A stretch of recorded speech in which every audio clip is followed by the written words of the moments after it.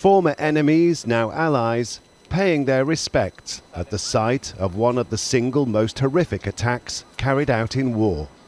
At the Hiroshima Peace Memorial Park, a show of unity from the G7 in response to new dangers in a world seemingly imperiled by new conflicts.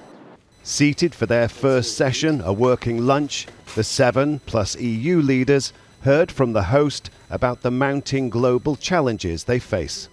The world is currently confronting complex crises, such as the pandemic, the Russian invasion of Ukraine.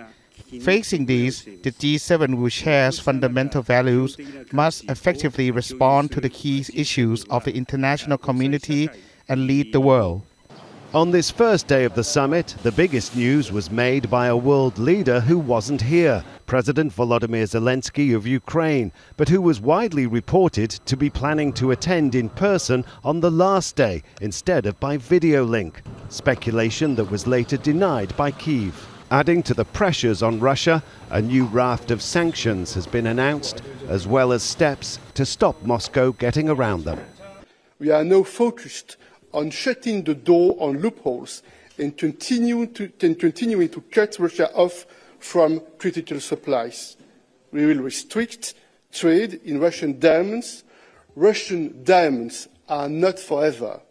This summit being hosted by the only country to have been the victim of an atomic attack, with the agenda dominated by Ukraine, facing its own present-day wartime nuclear threat.